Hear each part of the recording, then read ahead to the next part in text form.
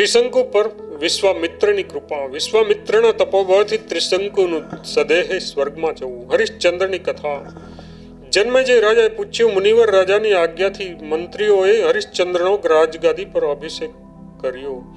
ત્યાર પછી ત્રિશંકુ રાજાની ચાંડાળ શરીરથી મુક્તિ કેવી રીતે થઈ? તેને વનમાં દેહ ત્યાગ કર્યો અથવા ગંગાજીમાં પડીને શરીર છોડ્યું અથવા ગુરુદેવ વશિષ્ઠજીએ તેમના શાપથી ઉદ્ધાર કર્યો? આપ આ પ્રસંગ વિસ્તારથી કહેવાની કૃપા કરો. વ્યાસજી કહે છે, જન્મેજય પુત્રનો અભિષેક થયા પછી ત્રિશંકુ રાજાને અત્યંત હર્ષ થયો. તેઓ ભગવતી જગદંબાના ધ્યાનમાં સમય વિતાવવા લાગ્યા. આ પ્રમાણે થોડો સમય વીતી ગયા પછી વિશ્વામિત્ર મુનિ તપશ્ચર્યા પૂરી થવાથી સ્ત્રી પુત્રોને મળવા માટે ઘરે આવ્યા. તેમણે આવીને તેમના પરિવારને સુખીથી રહેલો જોયો, તેથી તેઓ ખૂબ પ્રસન્ન થયા. વિશ્વામિત્રજીએ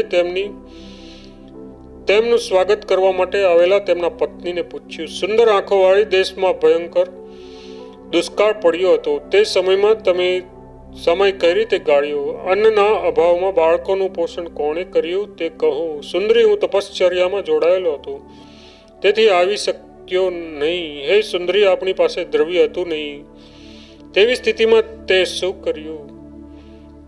વ્યાસજી કહે છે, રાજન, વિશ્વામિત્રની વાત સાંભળીને મધુર ભાષી તેમની પત્નીએ કહ્યું, મુનિવર, આપના ગયા પછી મેં ભયંકર દુષ્કાળમાં જે રીતે સમય પસાર કર્યો તે હું કહું છું, સાંભળો.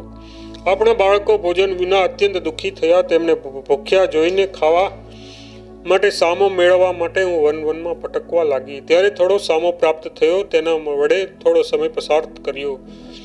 પરંતુ એ સ્વામી, સામો પણ ન મળ્યો. ત્યારે હું અત્યંત દુઃખી થઈ ગઈ. ભયંકર દુષ્કાળના સમયમાં જંગલમાં ક્યાંય સામો પણ ન હતો અને ક્યાંયથી ભિક્ષા પણ મળી શકે એમ ન હતું. વૃક્ષો પણ ક્યાંય ફળ નહોતા. ધરતીમાંથી પણ કંદમૂળનો બિલકુલ અભાવ હતો. ભૂખથી વ્યાકુળ અને ગભરાયેલા બાળકો રડવા લાગ્યા. હું શું કરું, ક્યાં જાઉં અને મારા ભૂખ્યા બાળકોનું દુઃખ કોને કહું?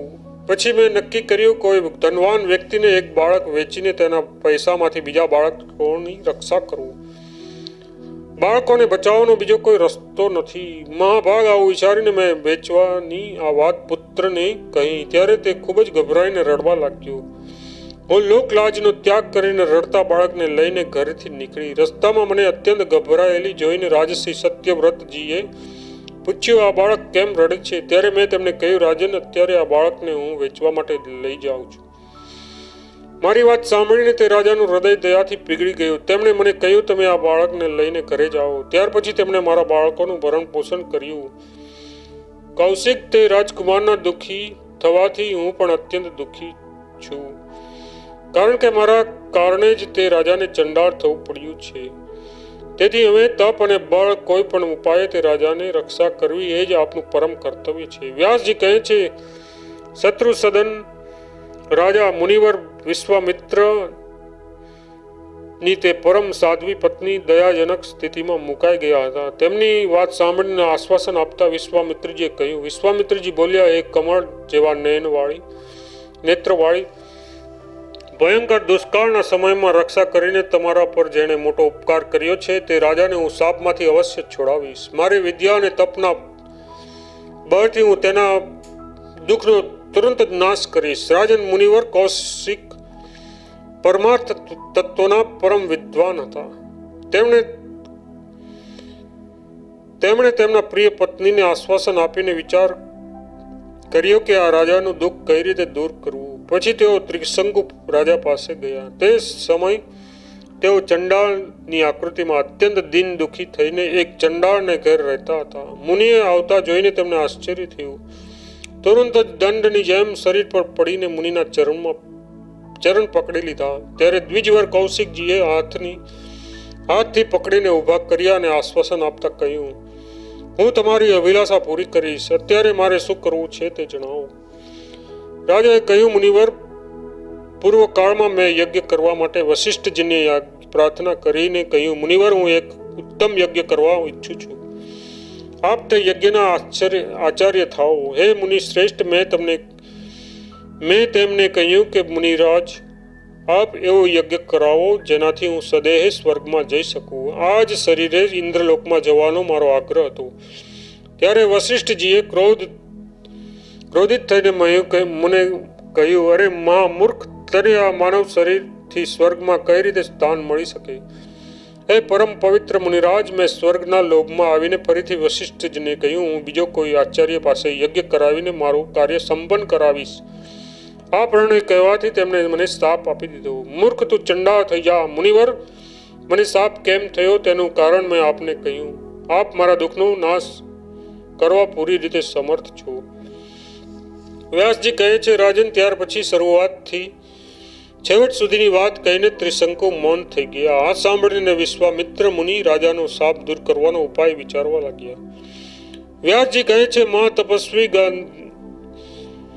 ગાદીનંદન વિશ્વામિત્રજીએ તેમના કર્તવ્યનો વિચાર કરીને યજ્ઞની સામગ્રી તૈયાર કરીને મુનિઓને આમંત્રિત કર્યા.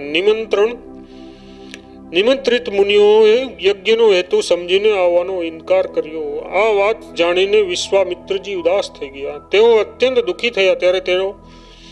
ત્યારે તેઓ ત્રિશંકુ રાજા પાસે ગયા. ત્યાં જઈને ત્રિશંકુ રાજાને કહ્યું, રાજેન્દ્ર, વશિષ્ઠે બધા બ્રાહ્મણોને યજ્ઞમાં આવતા રોકી લીધા છે. મહારાજ, હવે તમે મારા તપનો પ્રભાવ જુઓ, જેના બળથી હું તમને સ્વર્ગ મોકલું છું, કારણ કે તમારી ઈચ્છા મારે પૂરી કરવી જ છે. આમ કહીને મુનિશ્રેષ્ઠ કૌશિકજીએ હાથમાં જળ લીધું અને ગાયત્રી મંત્રનું પુણ્ય ત્રિશંકુ રાજાને સંકલ્પ દ્વારા આપી દીધું. પુણ્ય પ્રદાન કરીને તેમણે ત્રિશંકુ રાજાને કહ્યું, રાજસિંહ, હવે તમે સાવધાન થઈને ઈચ્છાપૂર્વક સ્વર્ગમાં જઈ શકો છો. રાજેન્દ્ર, ઘણા કાળની તપશ્ચર્યાથી મને આ પુણ્ય પ્રાપ્ત થયું હતું. તમે પ્રસન્નતાપૂર્વક આ પુણ્યના બળે ઇન્દ્રલોકમાં પધારો. તમારું કલ્યાણ થાઓ. વ્યાસજી કહે છે, જન્મે જય. બ્રાહ્મણ શ્રેષ્ઠ વિશ્વામિત્રજીના આ પ્રમાણે કહેવાથી તેમને તપશ્ચર્યાના પુણ્ય પ્રભાવથી તે ક્ષણે ત્રિશંકુ રાજા પાણીની પક્ષીની જેમ વેગથી ઉપર ચડ્યા. તેમની આકૃતિ હતી ક્રૂર અને ચંડાળની હતી. જ્યારે તેઓ ઇન્દ્રલોકની નજીક પહોંચ્યા ત્યારે દેવતાઓએ ઇન્દ્રને કહ્યું, પ્રભુ, દેવતાઓની જેમ વાયુ જેવી તીવ્ર ગતિથી આકાશમાં ઉડીને કોણ આવી રહ્યું છે? ચંડાળની આકૃતિવાળો આ માણસ ખૂબ ભયંકર દેખાય છે. ઇન્દ્ર તુરંત ઉઠ્યા અને તેણે આવી રહેલા ત્રિશંકુને જોયા. ઇન્દ્ર તેમને ઓળખી ગયા. ઇન્દ્રએ ત્રિશંકુનો તિરસ્કાર કરતા કહ્યું, અરે ઓ ચંડાળ, નિંદાપાત્ર, તું આ દેવલોકમાં ક્યાં આવી રહ્યો છે? હમણાં જ પૃથ્વી પાછો ફરી જા.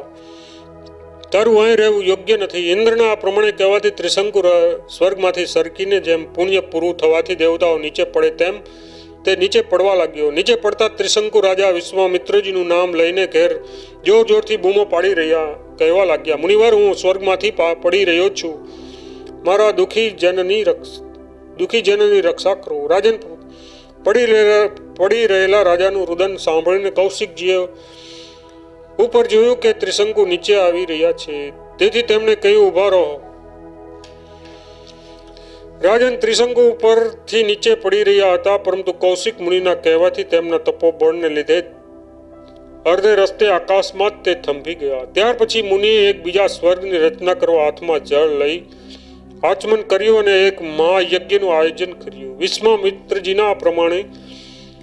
વિશ્વામિત્રજીના પ્રયત્નને જાણીને ઇન્દ્ર વિશ્વામિત્ર પાસે આવ્યા અને કહ્યું, હે બ્રાહ્મણ સત્ય પુરુષ, આપ શું કરો છો?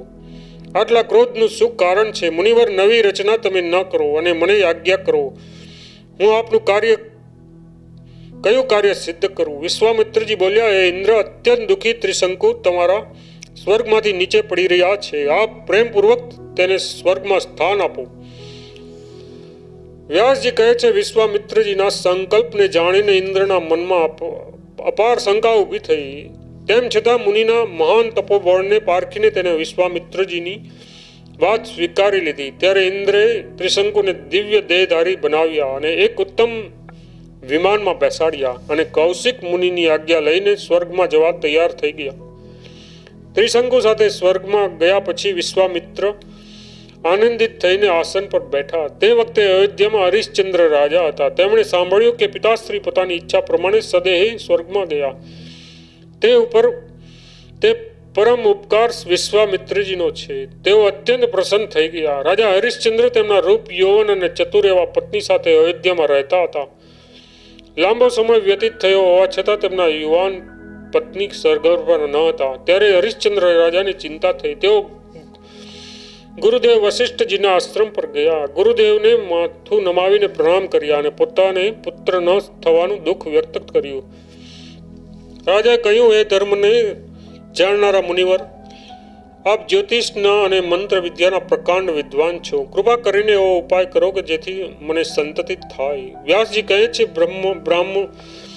બ્રહ્માજીના માનસ પુત્ર મુનિવર વશિષ્ઠજીએ હરિશ્ચંદ્ર રાજાની દુઃખની વાત સાંભળીને વિચાર કર્યો અને કહ્યું. વશિષ્ઠજી બોલ્યા, મહારાજ, તમારી વાત સાચી છે. તમે જળના પ્રધાન દેવતા વરુણની ઉપાસના કરો. શ્રદ્ધાપૂર્વક આરાધના કરવાથી તમારી ઈચ્છા પૂરી થશે. કારણ કે વરુણથી વધીને સંતાન આપવામાં બીજો કોઈ દેવ સક્ષમ નથી. ધર્મમાં આસ્થા રાખનારા રાજા, તમે વરુણ દેવતાની આરાધના કરો. તમારું કાર્ય અવશ્ય સિદ્ધ થશે. મનુષ્ય પ્રારબ્ધ અને પુરુષાર્થ બંનેનું મહત્વ જાણવું જોઈએ. પરિશ્રમ કર્યા વિના કોઈ કાર્ય કઈ રીતે થઈ શકે? હે શ્રેષ્ઠ રાજા, તત્વદર્શી મનુષ્ય ખંતથી પરિશ્રમ અને ઉદ્યમ કરવો જોઈએ. પ્રયત્ન કરવાથી કાર્યમાં સફળતા મળે છે, તેમાં કોઈ શંકા નથી. રાજાને અત્યંત તેજસ્વી ગુરુદેવ વશિષ્ઠજીની આ વાત સાંભળીને રાજાએ તપ કરવાનો નિશ્ચય કરીને ગુરુદેવ વશિષ્ઠજીને પ્રણામ કર્યા અને ત્યાંથી રવાના થઈ ગયા. ગંગા કિનારે એક પરમ પવિત્ર સ્થાન પર પદ્માસન વાળીને તેઓ બેસી ગયા. મનમાં વરુણ દેવતાનું ધ્યાન કરીને તેમણે તપનો આરંભ કર્યો. મહારાજ આ પ્રમાણે તપ કરવાથી વરુણદેવ પ્રસન્ન થયા. રાજાની સામે પ્રગટ થઈને કહ્યું, ધર્મને જાણનારા રાજન, વરદાન માગો, હું તમારા તપથી પ્રસન્ન છું. હરિશ્ચંદ્ર રાજાએ કહ્યું, મારે સંતાન નથી. આપ મને સુખ આપનારા પુત્ર આપવાની કૃપા કરો.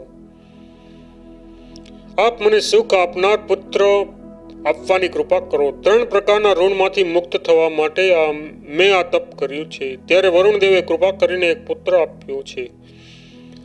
ત્યાર પછી હરિશ્ચંદ્રના જીવનનો અનેક વાતો વ્યાસજીએ જન્મેજયને રાજાને કહી. અધ્યાય 13, 14, 15, 16 અને 17 સંપૂર્ણ.